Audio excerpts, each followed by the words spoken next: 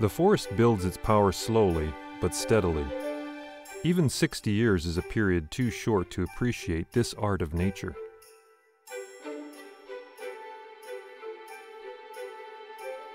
It has to be admitted that the value of forests is difficult to realize unless they are examined and measured, and when they have been fully measured and described, their value turns out to be immense.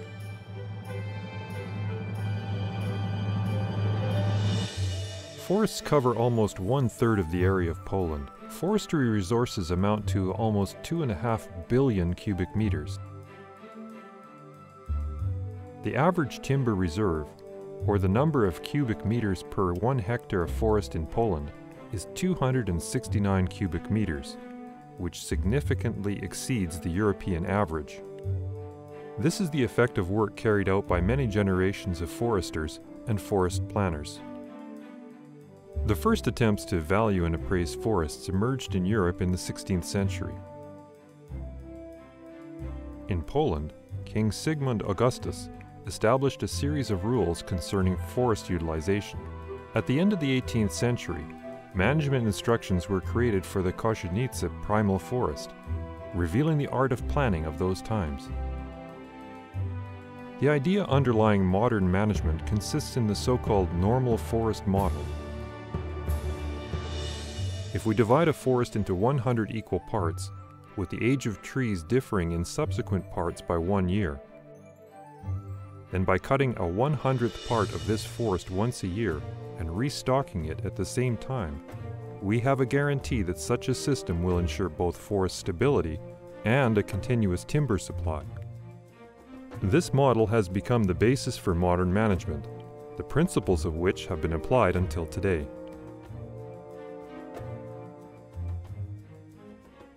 The development of forest management occurred when Poland was absent from the map of Europe. After our country regained its independence, forest management faced a huge challenge: to gather and to standardize forest descriptions and maps originating from the former partitions.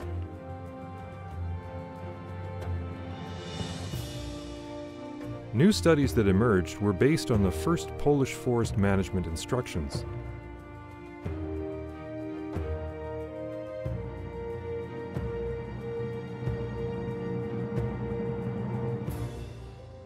World War II destroyed many Polish forests. Stands of trees were significantly thinned out and partially burnt. Most management documents, including maps, were lost or destroyed. When the new borders of the country were determined, surveyors and evaluators set off for working in the field, often only with a blank sheet of paper, to describe forests once again and create new maps. In the history of Polish forestry, this period is referred to as provisional management.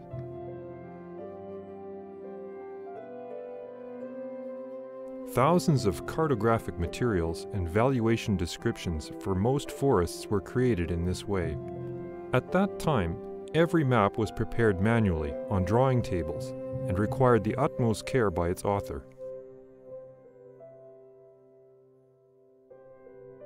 Appreciating the strategic role of forest management for Polish forestry, on the 3rd of September 1956, the Minister of Forestry and Wood Economy established an independent state enterprise entitled the Bureau for Forest Management and Forestry Projects. The Bureau started its work in the next year, with Konrad Wolinen as its first director. It was also the time that the first post-war forest management instruction was issued. In 1973, the enterprise changed its name to the Bureau for Forest Management and Geodesy, under which it has been operating to date, with the management board located in Sękocin Stary and 12 regional offices.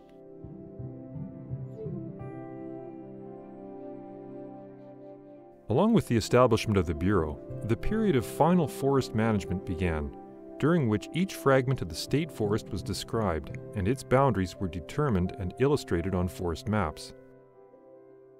Consequently, for the first time in the history of Poland, the amount of forest resources in the state forest was specified, and their further development could be planned. A particular role in that period was played by surveyors who prepared base maps for all forest divisions.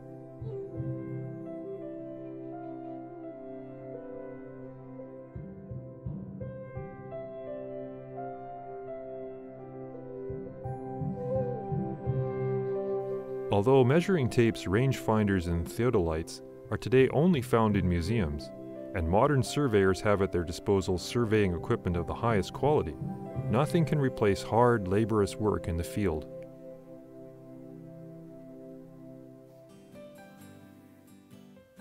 The basis for forestry management is valuation, that is, describing the forest by valuators. To perform their work well, they must have enormous forest knowledge. Although sometimes they still use the tools that were used by their predecessors 100 years ago, they are also supplied with state-of-the-art equipment. With GPS technology and orthophoto maps, the same work is currently performed faster, more efficiently, and more precisely.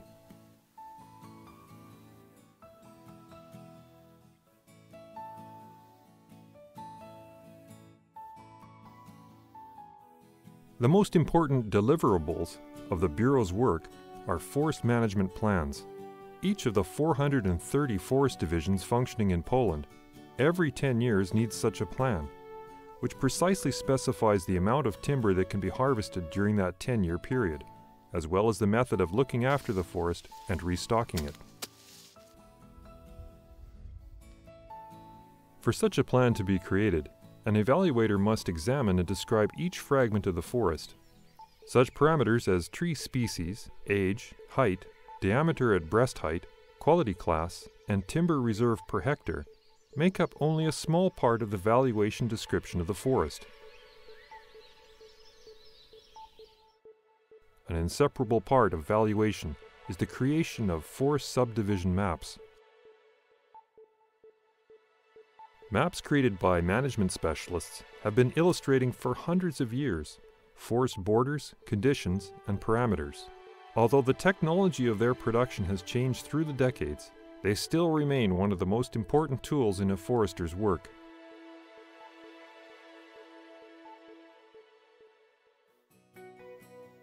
Upon analyzing the data collected in the field, the so-called year cut, or the volume of harvested timber, is established. It is generally lower than the growth of resources in the same period. This guarantees that forest resources are not reduced.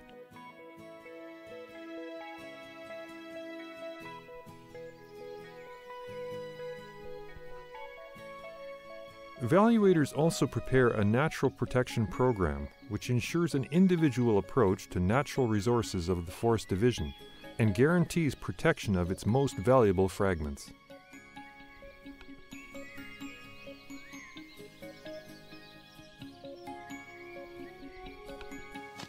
A forest is not only made up of trees, and to truly understand it, you must bow low and see what plants inhabit its lower layer, the underbrush.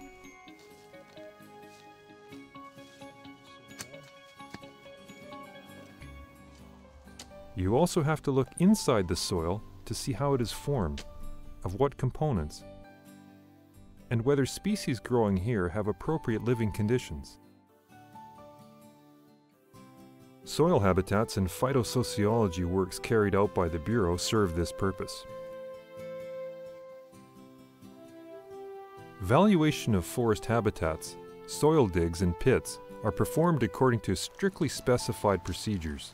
Soil samples collected in the field are examined in the accredited laboratory of the Bureau in Krakow. In this way, soil fertility, humidity, and chemical composition can be assessed, as well as the condition of forest habitats.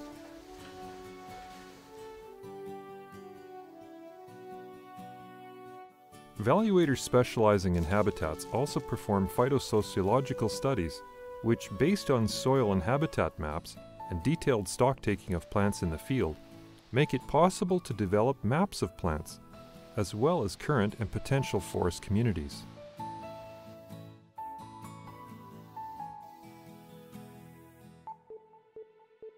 Engineering and economic studies, above all those concerning optimization of forest road networks, are also extremely important. They help to plan roads in the Forest Division, as well as expenditures for their construction and repairs to facilitate the removal of timber from the forest. They also ensure efficient communication in case of fire or other natural disasters. Bureau experts also prepare studies concerning water retention in the forest. 1,20 m. Tak, 1,20 m. The Bureau actively participates in the development of environmental protection programs in Poland. It is here that the protection plans for national parks and nature reserves and plans for conservational tasks concerning the Natura 2000 areas are created, and numerous survey and environmental assessment projects are performed. A bird's-eye view of the forest clearly reveals the well-planned work carried out by foresters. Polish forests ensure a continuous supply of raw material for the wood industry, and at the same time have an overwhelming natural and landscape value. This is the effect of introducing the multifunctional forest model to Polish forestry, in which each tree stand fulfills various environmental, production, and social functions.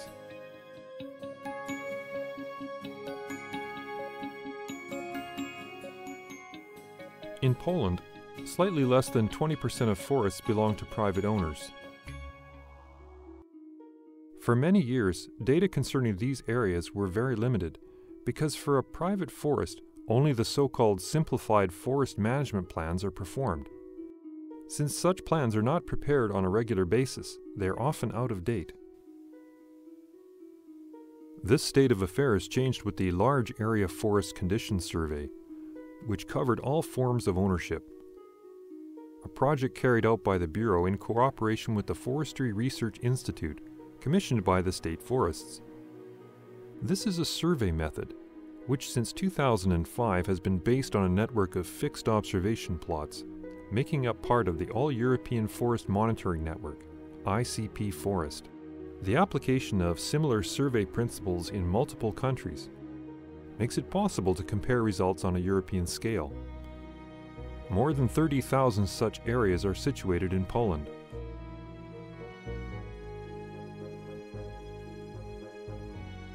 Every 5 years, evaluator visits such a point, the only permanent marking of which in the field is a metal tube.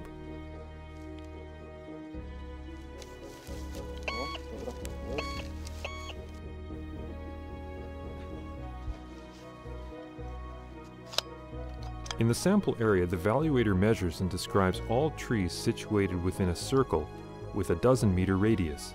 Additionally, the health condition of trees and damage are determined. The development of the young forest is evaluated, as well as the amount of dead wood. Such a survey helps to determine the wood resources in state-owned, private and municipal forests and national parks. Consequently, we can find out how Polish forests grow and the relationship between harvesting and growth. It also helps us to acquire knowledge about the structure and natural richness of the country and its individual regions. Data collected in this survey provide the input for many state statistics, including the Central Statistical Office. Since Polish forests are a national treasure, knowledge concerning them should be full and accessible for each citizen. This idea is fulfilled by a project carried out by the Bureau, referred to as the Forest Data Bank. It's a huge database gathering all available information originating from the work of foresters and valuators. This knowledge has been officially published for the first time on a web portal. Now everybody can check the condition of forests in Poland, in their region, or in the nearest vicinity.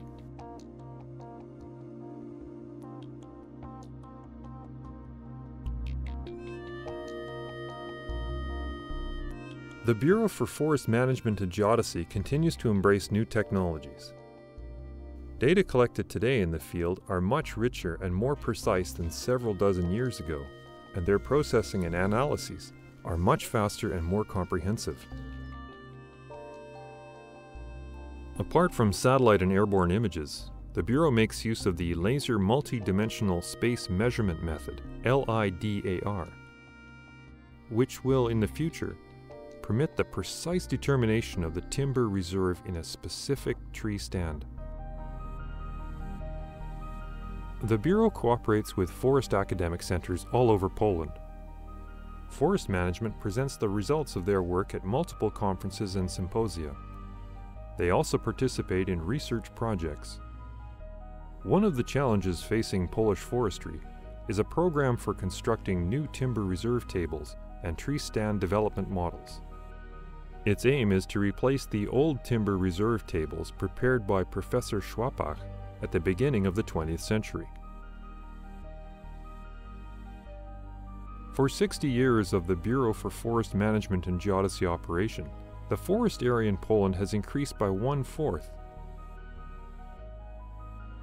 and timber reserves have increased by 2.5 times. Although timber harvesting has grown significantly, the timber reserve of an average Polish tree stand has not decreased. To the contrary, it has increased more than twofold. At the same time, more than half of the forest areas managed by the state forests have been recognized as protected, and the forest has become more accessible for people.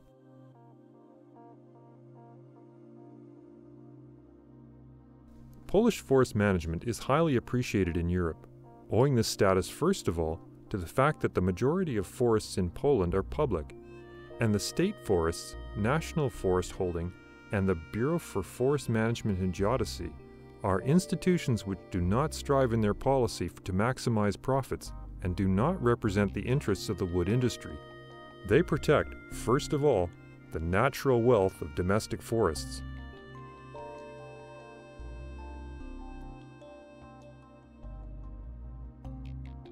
Data originating from valuators' work in the field, collected systematically and continuously for decades, help to better understand the forest and to increasingly better plan its future, so that it can continue to serve future generations of Poles.